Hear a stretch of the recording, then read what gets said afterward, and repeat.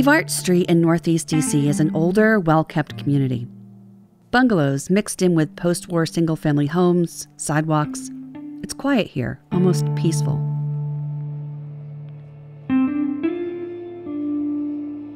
The corner lot where Lou Edna Jones's house sat is now empty.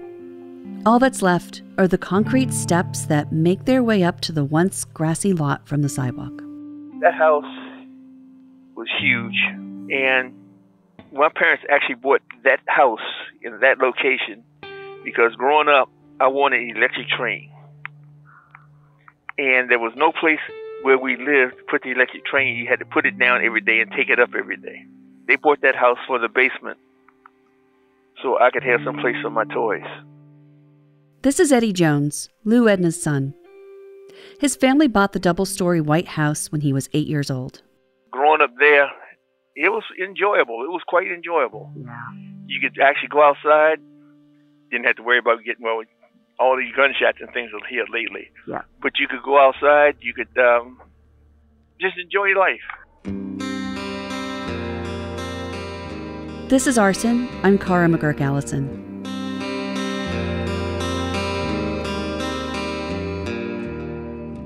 Lou Edna Jones was killed on June 5th, 2003. She was upstairs in her bedroom as the serial arsonist placed an incendiary device on a green mat by her front door while she slept. My mom would bend over backwards for you, a stranger, someone that she'd known most of her life. She was an outgoing person. She just didn't meet people that she didn't like. Jones, known as Mama Lou to family and friends, was the matriarch of the neighborhood. Kids would run to help her bring groceries into the house. She'd invite you in for dinner if you passed by while she was grilling in the yard. The home was the cornerstone of the community until that horrible early morning in June. At 4-something in the morning, my telephone at home rang. I was in uniform, almost had my hand on the door, getting ready to go out the door to go to work. Well, one of the young ladies who lives next door to us called and said that my mother's house was on fire. Oh. I said to her I was on my way. I don't remember anything else after that. Yeah. Other than the fact I went out, got in my truck, and the next thing I know, I was standing over on Vivart Street. What was happening by the time you got there? Something I would never want to see again. I stood outside the fence on 28th Street and watched that house burn. Ooh. I'm so sorry. I stood there and looked at the burn through my mother's bedroom. I didn't know whether she was in there or not. There was no way for me to get in because every move I make, the police would get between me and the fence. I stood there on that street, and I guess I cried like I was 2 years old.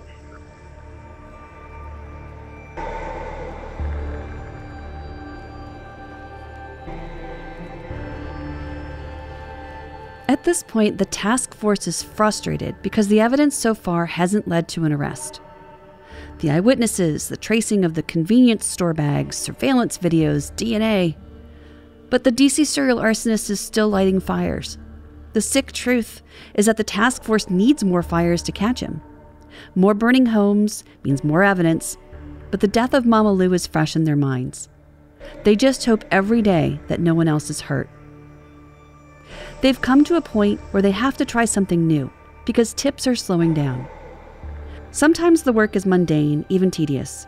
They had the same routine each day. Tom Daly. First thing in the morning, we would have an in-brief. Was there another fire? Was there a different suspect we might have talked to or taken a DNA sample from or whatever? And we would discuss those things. And quite often, I would run the overnight surveillance. So I might go to the morning briefing or show up at the morning briefing after having worked all night. So we might work 11 p to 7 a, and then we'd have an in-brief at 8 a.m. and I go to the in brief and then go home and go to bed and then be back in the next night for surveillance. So that happened a lot, depending upon what was going on. Long, grueling hours repeated day after day. The frustrating part of all this is how it seems the arsonist is managing to stay one step ahead of the team. And to compound any self-doubt, a local television news station reporter was providing overly detailed information to the public about the case.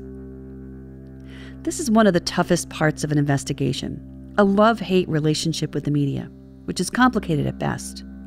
On one hand, they don't want the press to reveal certain details about the investigation.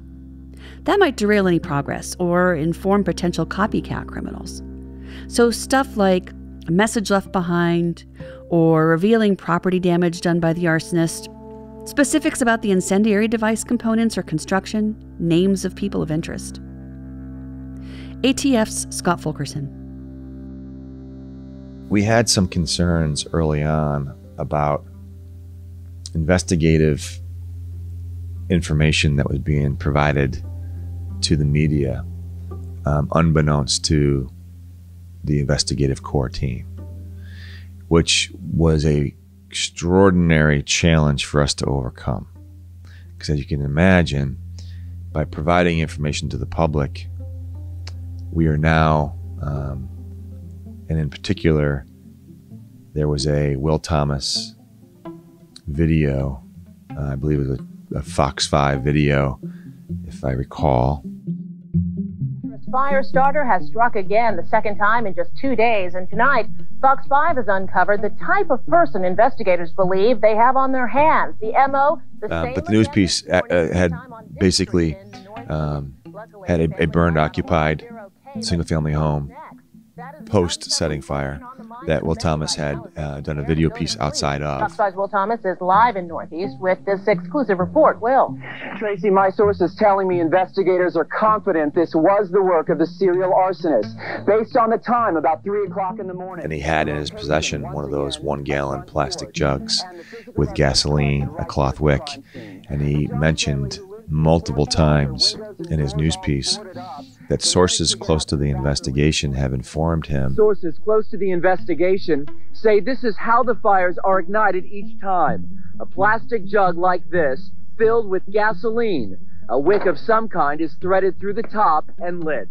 That this is the type of device that was being utilized by the serial arsonist, and sources close to the investigation had provided him with characteristics of the serial arsonist in which the arson task force was currently looking for. Sources close to the investigation would provide him with additional details. And the challenge that we had as a task force was that now that that information is out to the public, we had a very difficult time being able to have an absolute 100% certainty that if somebody were to utilize a similar device, that we wouldn't be able to tell the difference between a copycat or that of the serial arsonist. In fact, at one point the team thought they may have found the arsonist, but he turned out to be a copycat. Well, we do believe Mr. Paul Dubois was somebody who had done his research on what was occurring in and around the District of Columbia and Prince George's County by the arsonist, and a similar device was being utilized or was utilized in the apartment complex fire that he had set in the District of Columbia. That's what's so terrifying about the news media showing the general public what was used, right? Because even if, I mean, you don't know if Paul Dubois found that on the media or if he was doing his own research but right? I mean, it's just out there for general knowledge. So how do you control that kind of like information from? Extraordinarily difficult. Yeah. And you can imagine, Kara, now we also had a level of distrust within the task force itself. Right.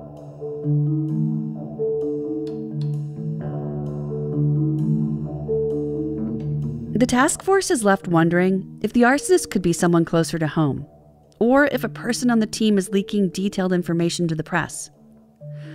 It becomes obvious that they need to move out of their highly visible office in Prince George's County Fire. Because we don't know if it's somebody amongst us who was releasing the information or how that information was being released.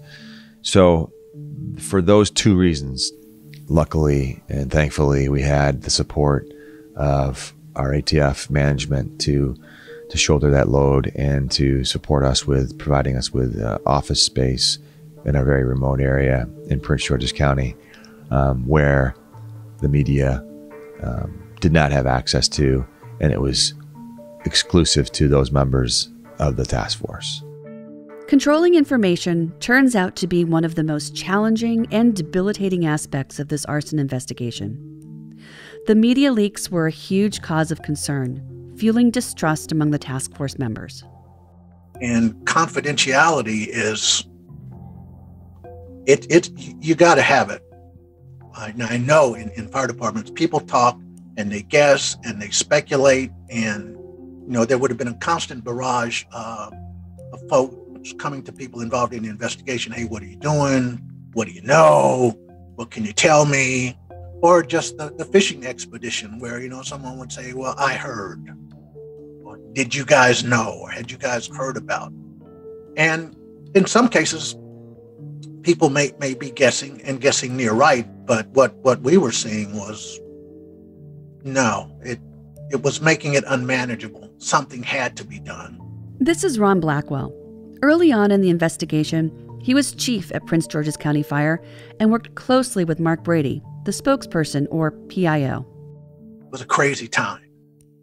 And so Mark came to me one afternoon and said, hey, Chief, we've got an interview for you with Wolf Blitzer tonight. That was my reaction too. What? Wolf Blitzer? He goes, yeah, we're going to go downtown and you're going to talk to Wolf Blitzer about the fires. And I'm like, great. And during the interview, I thought that, it was going well. And we get near the end and he asked something along the lines of, well, Chief, these fires are happening in predominantly African-American neighborhoods. Why is that? I had not prepared for that. And so, I said something along the lines of, well, there are a lot of African-American and minority people who live in these neighborhoods, and then went back to what the message was. Folks, be vigilant, and if you see something, say something, that whole line of conversation. And it was over. And as we're leaving, Victor Sagnero, his cell phone rings. We walk ahead, he catches up and he says, I've got Teresa Stoop from ATF on the phone. She needs to talk to you. And now I'm thinking, well, did I say something wrong? Get on the phone, and she could not have been nicer. She said, hey, just saw your interview. I'm sorry I hadn't gotten a hold of you sooner. I've had some knowledge of those fires, and I'd like to meet with you tomorrow morning to talk about next steps. Teresa Stoop led the ATF task force.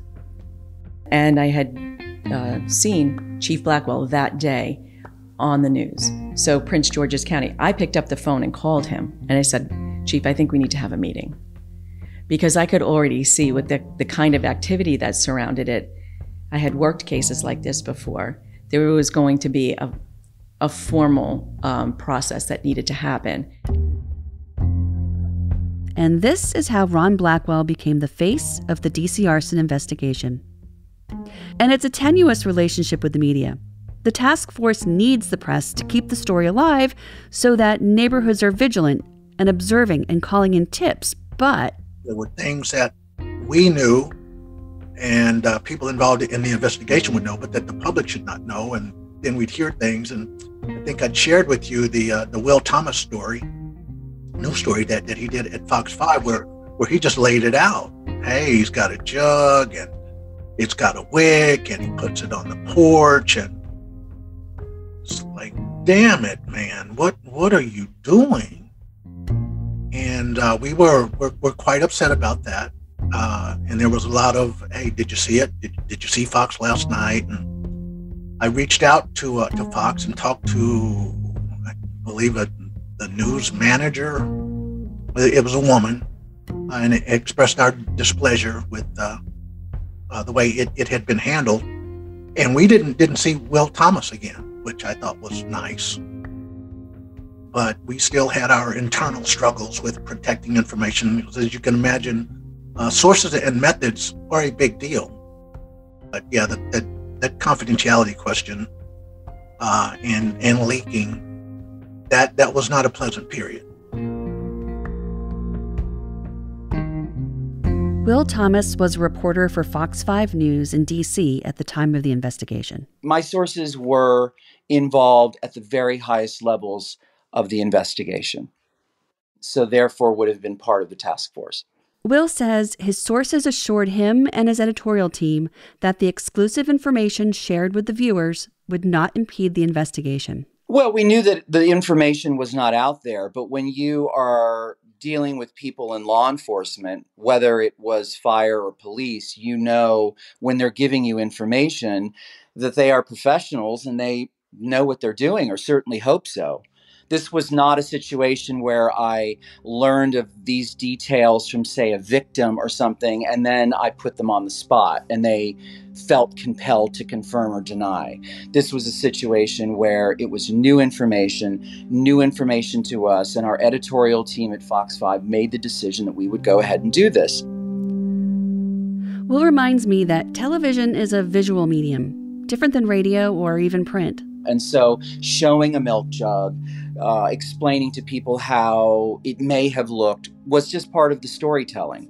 And I'm sorry that some of the investigators didn't like it or were critical of it. Our intention was never to, of course, impede the investigation. And our sources really were very clear with us that this was not the kind of reporting that would hurt the investigation at all, that there were so many additional pieces of evidence, specific details about how these arsons were taking place, that my broad stroke reporting of a milk jug and a wick and a flammable material was not at all going to endanger the investigation. And what I would say to listeners is, working in the Washington, D.C. market for 20 years, and then before that, working in the Austin, Texas market and Albuquerque market, is we've always felt as journalists, and the people that I work with and the people I stood shoulder to shoulder with at press conferences, is we wanted to try to help and be valued in the community. In some cases, doing that is you're a watchdog, you're holding officials accountable. That's part of our job. In other cases, especially serial crimes, you're trying to get bits and pieces of information out there so that the good guys can catch the bad guys. And yes, it's competitive, and yes, you want to try to get an exclusive when appropriate. But truly, I can tell you from my personal perspective, the editorial and management staff at Fox 5, and even my colleagues in the field, we all wanted to see this guy caught, because we would interview these victims and we knew how terrified people were. Task Force leader Teresa Stoop says the media was very supportive during the investigation. Media can be a powerful tool, used for offering a reward for specific information, deliver facts to the public to help keep them safe, and for direct appeals to the criminals, like with Ron Blackwell's carefully crafted message. Teresa Stoop. There's enough community interaction and information you have to release, so what you keep out even becomes more important. And knowing when you do these cases, arson cases, you're not going to have all the evidence at every scene. You're going to have to piece it together. It's not as neat as a puzzle because the pieces don't always fit precisely. So it's more like a mosaic, I would say, because you have broken pieces, but the focus is on solving every single crime. Anywhere where there was a fire and someone was victimized in their home, a place where they're safe, and now they no longer feel that way, is kind of what fuels our focus. Is about public safety, but it's also about having all these victims feel safe in their homes again. They deserve that. Teresa says traditionally fire departments are publicly super transparent with information, but that wasn't going to work in this case.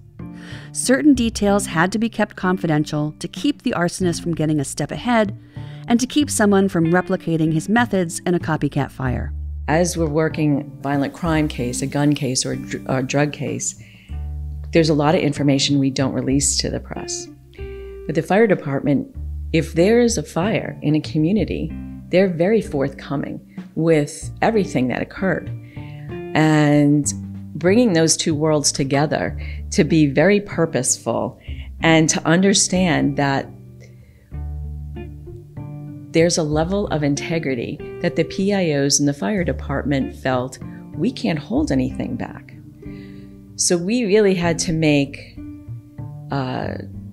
create our meetings where they wouldn't be involved and know everything, so they didn't feel that they were at odds with themselves by not, what do I sense or what do I not say? I mean, we had to preserve nuances in this case because that's how these cases are solved.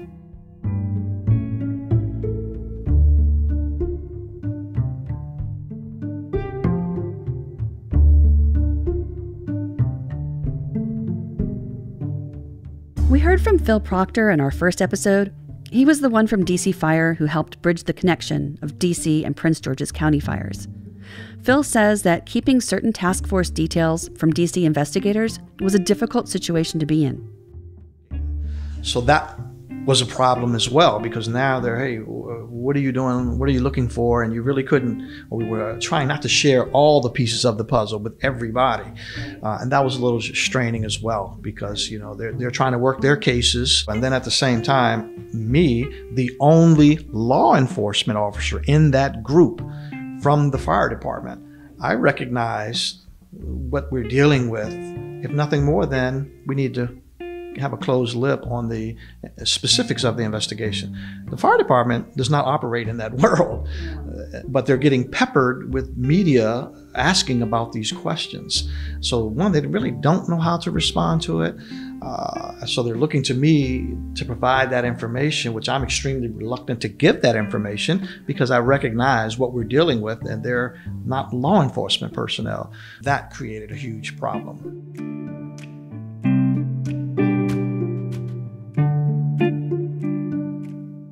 Mitchell Canry is currently the Deputy Chief for Fire Prevention and the Fire Marshal for the District of Columbia. He has oversight over the Fire Investigation Unit. He says the kind of tension Phil Proctor described doesn't happen today. So first of all, let me say, I don't know why being law enforcement would change the nature of the information, right? The whole department wants, you know, somebody that sets a fire to be prosecuted, right? That's not just a law enforcement thing.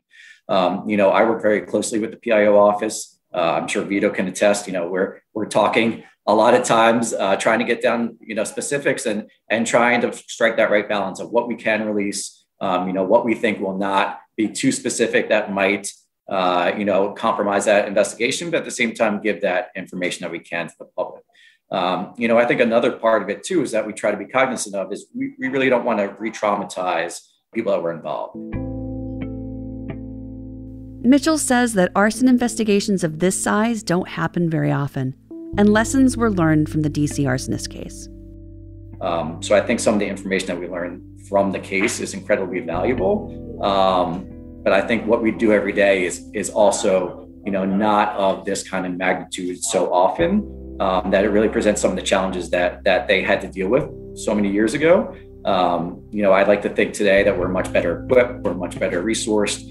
We have much better communication. That if something like this, you know, were to start up again, that we would be, you know, have much better resources and much better ability to handle it, to recognize it early on. You know, we have much better relationships with regional partners and everybody else. So, you know, I'd like to think that the work that we've done, you know, since these incidents and moving forward with the department, I think we're really in a much different place than we were then. So, you know, it's so fascinating, but I'm not so sure how that those past events would reflect currently, you know, in the current department, right? I think it's so different today. But just like fire investigations 15 years ago, working in tangent with the media is still important for the case and for keeping the public informed. So, I mean, I think like you talked about, right? The media is definitely necessary. And, I definitely view our role in our findings as really important for the public. If we find the cause of a fire is something that we can put out and then that can help people avoid that from happening to them, I think that's an important message that we are responsible to get out.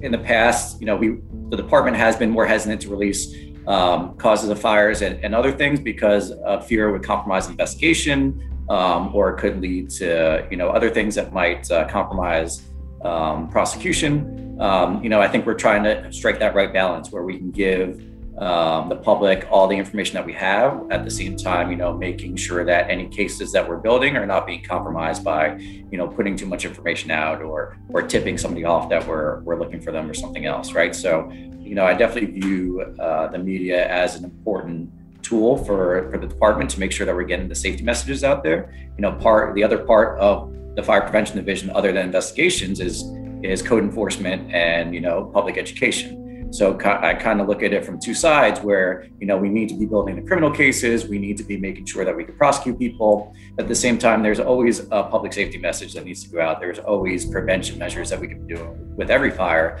and just striking that right balance where we can get the information out to the public and try to prevent a tragedy from occurring. At the same time, maintaining the integrity of all the investigations that we're doing.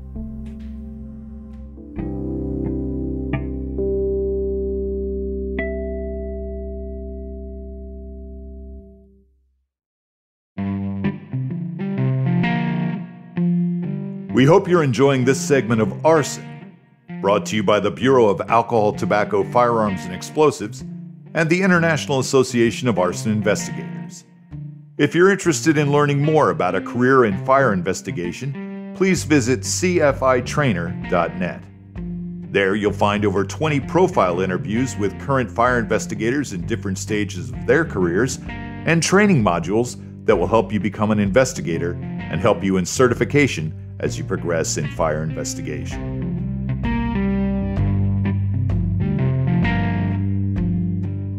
The National Fallen Firefighters Foundation honors the nation's fire heroes who make the ultimate sacrifice in service to others, and we need your help. Since 1992, we have been supporting fire families and departments with programs, services, and activities including the National Fallen Firefighters Memorial Weekend, survivor support programs, fire service training, and a national memorial park to honor fallen firefighters. We also work with the fire service community to develop and implement initiatives to reduce line of duty deaths. This is work we are passionate about, and we don't do it alone. Help us help the heroes. Learn more and donate at firehero.org.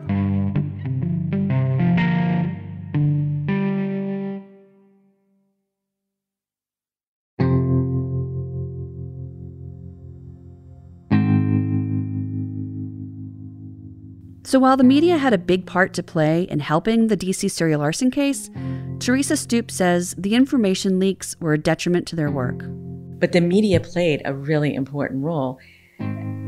We had a lot of leaks in this investigation early on, and that did not work. Okay, that did not work. It no longer seemed that we finished an executive session, had another meeting, had the PIO meeting, that I would leave and get back to my office, and things were out. Truly exacerbating and really tough for the investigators, the agents, to handle, because you start to wonder, how's it getting out? And to this date, has anybody figured that out yet? No, not certifiably. And at that point, you need to plug the hole. You don't need to open an investigation. Well, how do you plug the hole if you don't know who it is? So you have to start, it's just like a case. You start with the first things first. I swept the building one night that nobody knew about except for the chief and I. Did you? Yes, Yeah. We had the building swept for bugs. We did all kinds of things, inside, outside. And then I went and got space in a more remote location where you could have your war room. It could be much more open to the investigators. But the building we were in had very big windows, easy access. Somebody could put a parabolic mic outside the window and probably hear some of the things we were saying. And at that point, we were not pointing any fingers. It was like, how do we solve this problem? These leaks have to stop, or we're not going to get anywhere. We need to be strategic in what we hold back. And sometimes I think the media doesn't understand that we use them for these educational, to educate the public, because they're a partner in solving these crimes too. But the media was extremely helpful when leads dried up. Those Fox 5 reports shared the tip line, let viewers know about rewards, and reminded them to stay vigilant. We had press conferences to provide technical information about what was occurring. When we had a new fire, we tried to give information. Somebody out there knows these arsonists. It's our ability to educate the public so they could pick up the phone and call. Many times that's what happens. Those tips are really important. And if we don't educate the public about what we need, you're not going to get that phone call. You may never get that phone call. Because they're not telling anybody. They're lighting the fire, they're taking the match, and they're leaving. So you have to take all of these pieces and these interviews and the tips and put it together. And that's why I say it's not as neat as a puzzle, but it is absolutely a solvable situation. One strategy used with the media was creating a direct appeal to the arsonist, particularly useful when leads are drying up. A carefully worded speech written by profiler Ron Tunkel and delivered by Chief Ron Blackwell that might convince the arsonist to turn himself in. Okay, so today could be that day. And what do we have today? And it's getting up and praying that if I went to bed that night, we didn't have a fire that night, no one was hurt or injured or killed. All of my people were fine. And did we get some more evidence? We have it. Are we going to get the guy today? But that type of positivity, and with every great piece of evidence you get, it may have some more complications.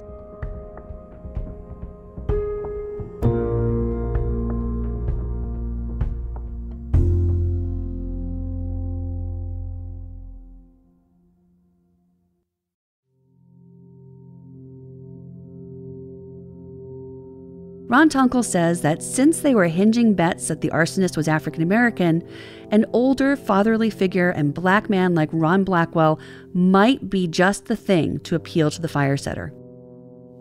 So when he delivered that statement, I actually went up to him. It was funny. He just roared in, and he had gotten a big thing of something from Subway. And a drink, and I hadn't eaten all day, and none of us had. He roared in, and he sat in his office and was wolfing from the sandwich. He couldn't go on TV unless he had eaten first, right? Yeah, and so I'm sitting there, and I'm drooling, looking at this thing, and I thought, okay. So I said to him, okay, here's how I want you to say this. I want you to emphasize these words, and just give them a little bit of subtle emphasis. And I had actually italicized the words I wanted him to emphasize. We want this person to know. We hope he may be watching or listening to this request. We feel we understand him and can relate to him. And the message to be one of understanding and non-judgment. When you are interviewing a criminal suspect, criminal defendant, you have to project an air of non-judgment. Nothing you say to me is going to make me think any worse of you, or is going to make you should be embarrassed about. Nothing you say to me is going to be anything new. And I'm not going to hold it against you. So we were trying to do that remotely. For example, we suspect his fire setting, which at first may have made him feel powerful, maybe getting out of control. He maybe didn't have the best of home lives growing up, is suffering for an adult. We think this is a means to relieve stress for him. When we talk about motives, and I'm just doing a sidestep here, but you'll see why later. Right. One of the ultimate motives for arson is power. If you can distill the 7 motives down, the ultimate one can be distilled down to power. And what the serial arsonists have told us in the research and interviews, and it's been borne out by my anecdotal experience, the fire setting becomes a means to obtain power, regain lost power and demonstrate power. And so we put that in there, that he has the power to control how things go. And then the unconscious command, we are going to catch you. It's that simple. And what's really best is if you come forward first. So, it ain't coming. Ron Blackwell remembers the day of the direct appeal to the arsonist. He says it wasn't just another day of doing press. Leads had dried up, and he says things weren't going well. I had a lot of respect for Ron Tunkel and what he was doing. And they came and said, hey, we need to have you make a direct appeal. And I'm thinking to myself, well, what would I say? And they go, well, we got an idea. we need you to read this. And we want you to wear your Class A uniform. We want you to look directly into the camera as much as you can and get this message out. And we did that press event from Station 22, Tuxedo Chevrolet, and there's no longer a fire station there. I believe that it has since closed. But it was another one of those events where there was an absolute crush of cameras and microphones. And I remember being handed the letter, had a chance to read it. Then I wanted some time to myself, and people were around. And I go, hey, I need a few moments for myself. Went into a room, said a little prayer, and then went out and delivered the message. And all the time hopeful that it'll get through, that he'll hear me. And I later learned that, yeah, he saw it. And he heard me appeal to him and perhaps had feelings that, well, maybe I should. And then he convinced himself he shouldn't. And so it was done. But yeah, another very, very busy, high profile day. And, there, that kind of thing had seemingly the world's attention.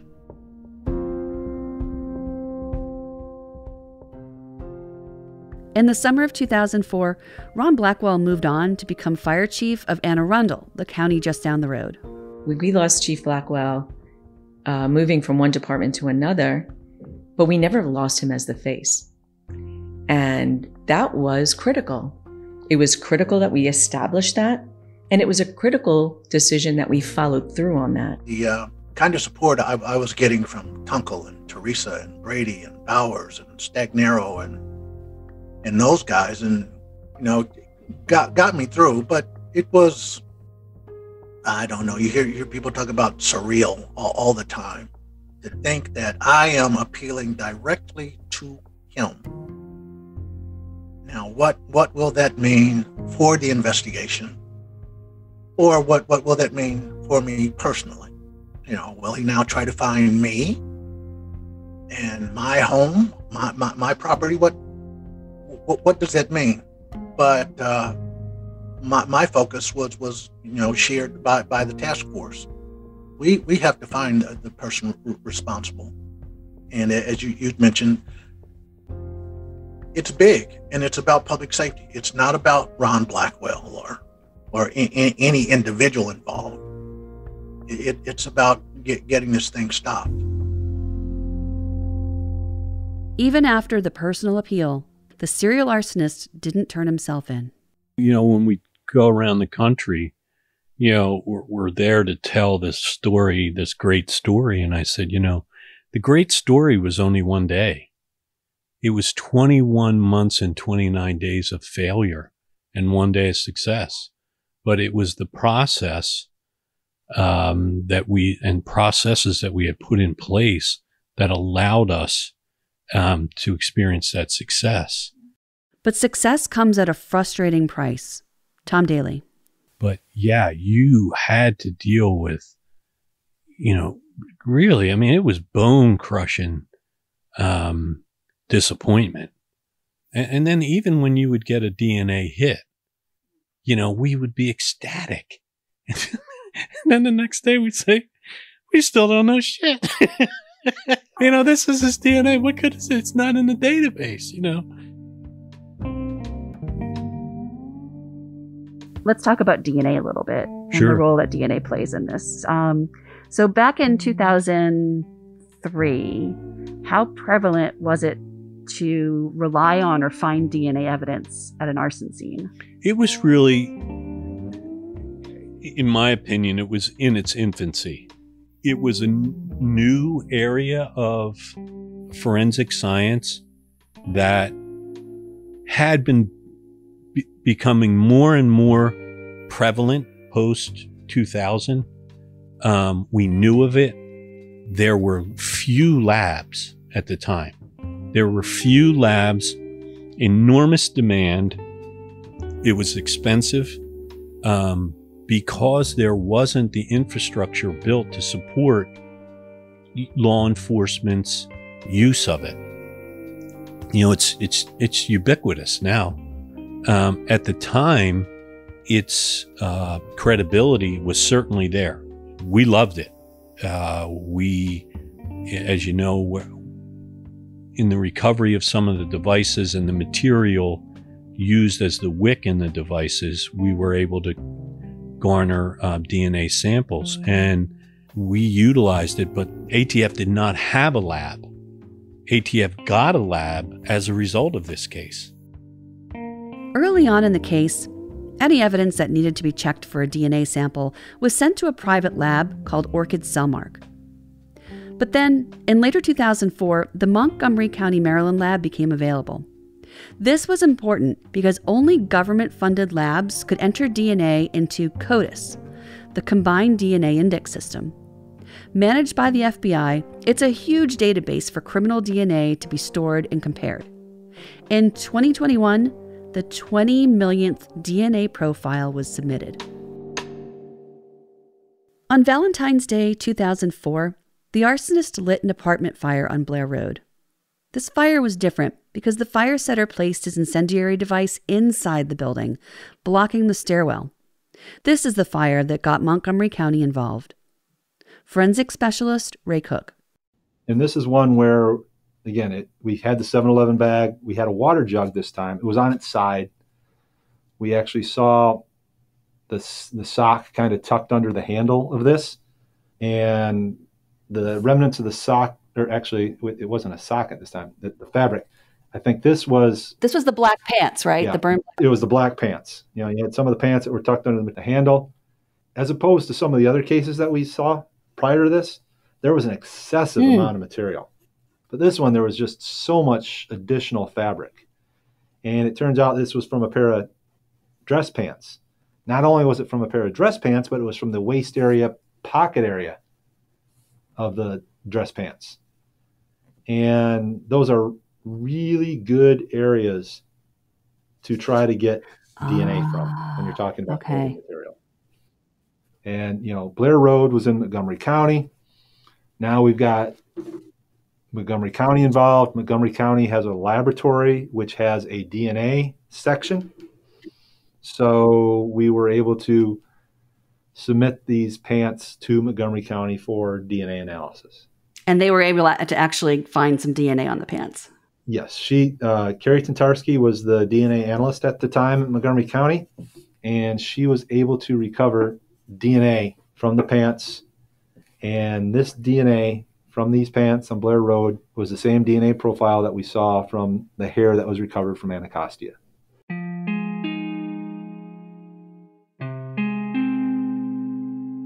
Carrie Tantarski was a lab technician at this Montgomery County lab. I really can't overstate this. Her work was critical to solving this case. Using DNA profiles for an arson investigation was something new. In the past, no one thought DNA would survive high-temperature fires.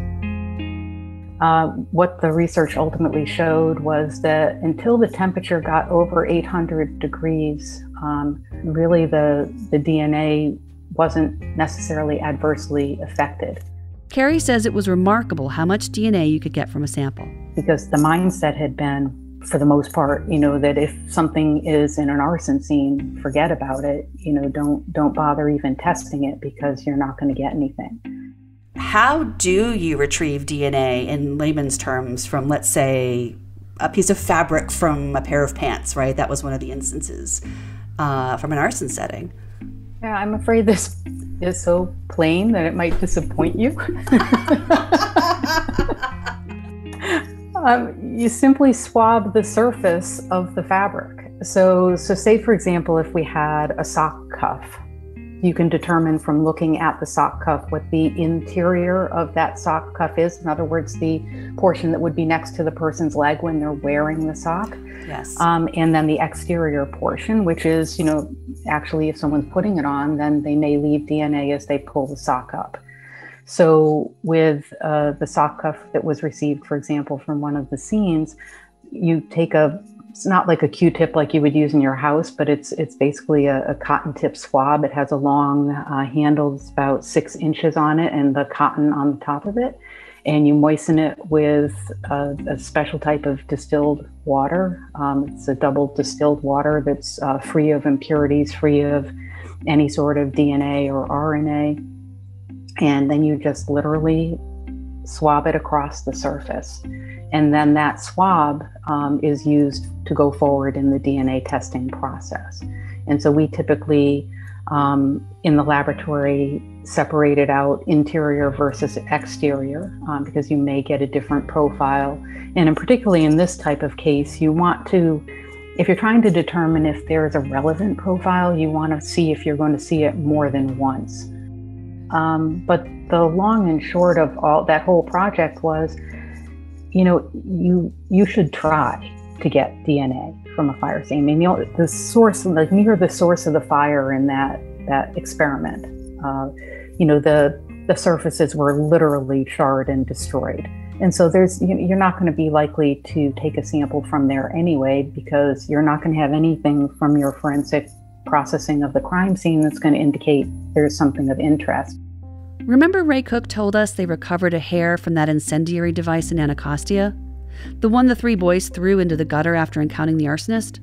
From the hair, it was from what they called Exhibit 1D1. And from that piece of hair, Orchid Cellmark developed what ultimately was termed ATF Arson Task Force Investigation Profile Number 1. Even more importantly, they actually had, but unbeknownst to them, of course, the relevant DNA profile of the arsonist. And it was issued in a report, or at least the report for that work was issued by Orchid Cellmark on the 20th of October in 2003. So in reality, they had the profile early on, but it couldn't go into a DNA database. DNA was critical in solving this case. December 5th, 2005. A fire on North Bryan Street, Arlington, Virginia. Tom Daly. We had been called by Arlington County.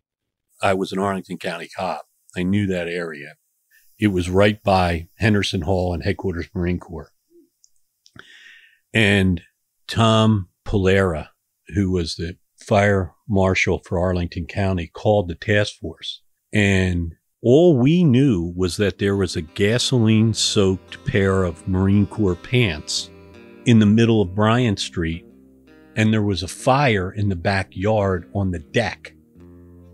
And so there wasn't much, but we were just about to walk into a briefing that morning, and Scott and I were talking. I said to Scott, pants, gas. I'll be over to collect it. Picked it up. He put them in a can or preserved them, and we took them to the lab. Bingo. The DNA on the Marine Corps pants in front of Bryan Street matched the DNA from Anacostia Avenue and 30th Street.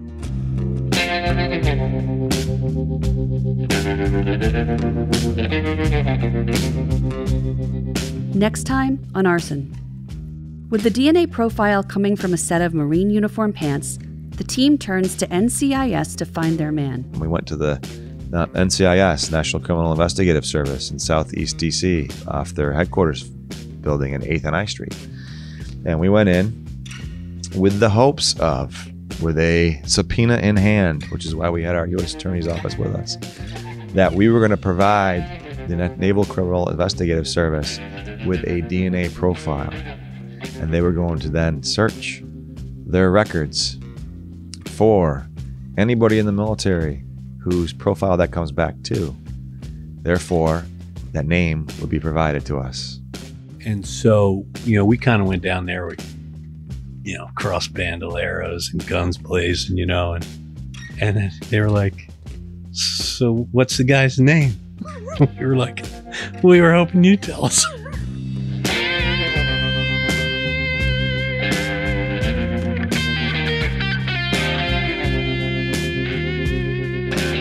Arson is brought to you by the International Association of Arson Investigators in cooperation with the Bureau of Alcohol, Tobacco, Firearms, and Explosives. Our executive producer is Scott Stevens. Our editor is Tracy Wall. Arson is produced by Platform Media with help from Emily Vaughn and Mariah Dennis. Engineering support from Andrew Chadwick. Our theme music is by The Last Knife Fighter. And I'm Cara McGuirk-Allison.